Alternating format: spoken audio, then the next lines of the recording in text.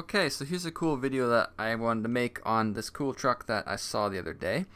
It's a Tacoma X Runner. Now the reason I'm speaking in a microphone is because I filmed it and realized that my hand was stupidly over the microphone half the time and he couldn't understand me, so bear with me. The X Runner was a two-wheel drive only street truck from Toyota back in the late 2000s to early 2010s. It was two-wheel drive only with a limited slipper differential, which is pretty cool. As well as it had a 2-inch lowering kit, as you can see in these pictures.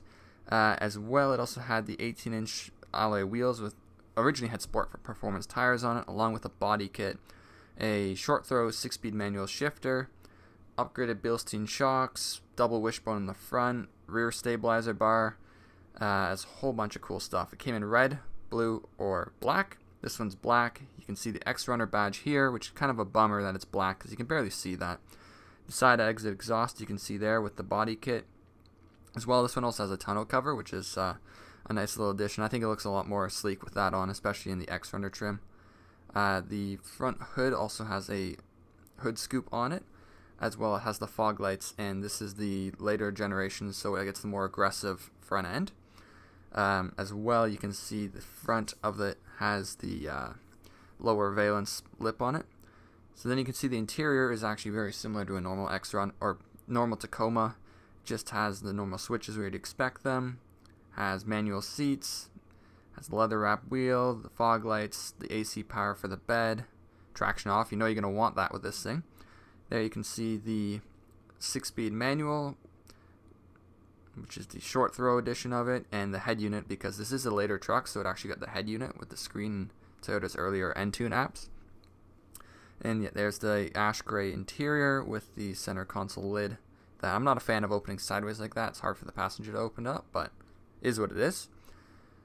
Now this is an access cab, as they all were, so the rear seats are going to be a little tight. It's really for short trips. That's it, basically.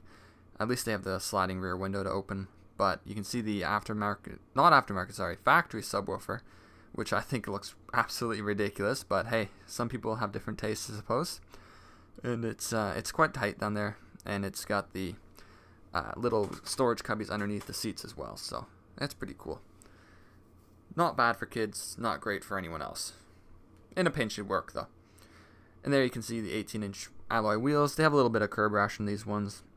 Owner drove it all through the winter. He actually said it did fine because it has the LSD on it, so here you can see the curb rash, unfortunately. And you can see the Bilstein shock and the stabilizer link right underneath where it says X. And look how low it is. It's crazy for a truck.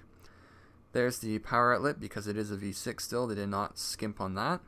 And then you have your little storage cubbies. And I think all Tacomas with the V6 at least had a bed liner because you need to have the storage cubby as a part of the bed liner unit. And of course the power tailgate is not an option, and it's not damped either, but it is a 7 or 8 year old truck. And there's a really hidden tire pressure reset. Good luck finding that in a pinch.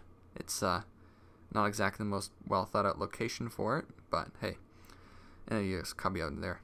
And the power comes the original 4-liter V6, but you could have gotten the supercharged version of it from Toyota, which was factory. Dealer installed, it kept the warranty, and it made 304 horsepower, 332 pound-feet of torque. Pretty cool. Not the quickest truck in the world, but it handles really well. And that's this speedometer, an odometer. Thanks for watching, and I'll try and make more videos like this. Maybe film it with actually speaking, not my hand over it. Catch you guys after.